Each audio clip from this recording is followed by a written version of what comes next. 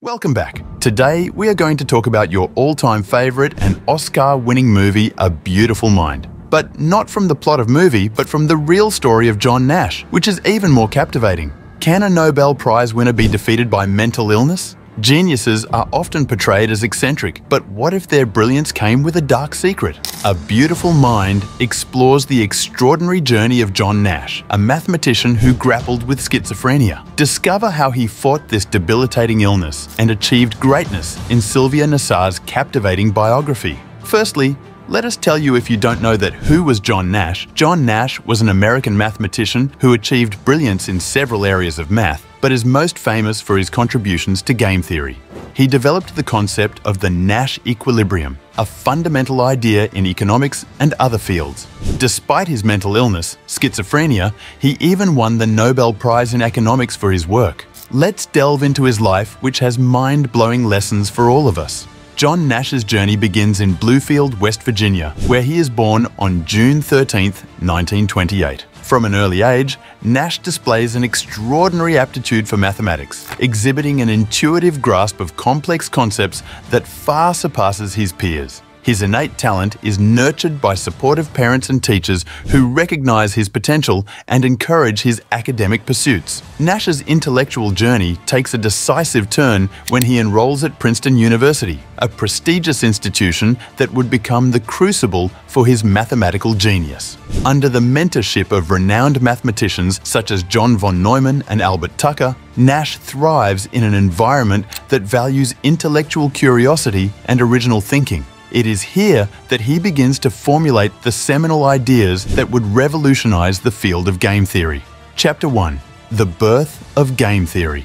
At Princeton, Nash embarks on his doctoral research, delving into the burgeoning field of game theory, a branch of mathematics that explores strategic decision-making in competitive situations. Drawing inspiration from diverse disciplines such as economics, psychology, and evolutionary biology, Nash develops a groundbreaking concept known as the Nash equilibrium. The Nash equilibrium, a solution concept in non-cooperative games, revolutionizes the way scholars approach strategic interactions, providing a framework for analyzing complex decision-making scenarios. Nash's seminal paper, Non-Cooperative Games, becomes a foundational text in the field of economics, earning him widespread acclaim and recognition. Chapter 2. The Prisoner's Dilemma. One of the most famous examples of the Nash equilibrium is the prisoner's dilemma, a thought experiment that illustrates the tension between individual rationality and collective cooperation. In this scenario, two prisoners must decide whether to cooperate with each other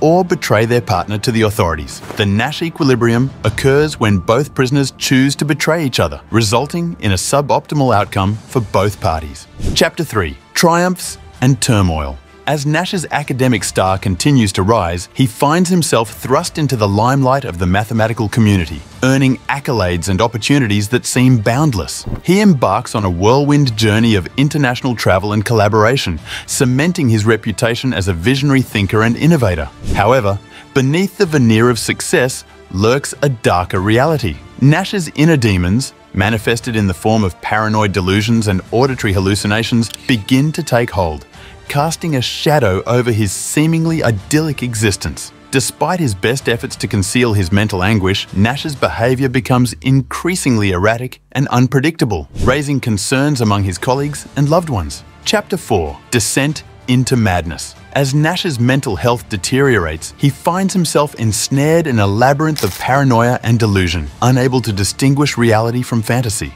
He becomes increasingly isolated, withdrawing from the world around him as his grip on sanity slips away.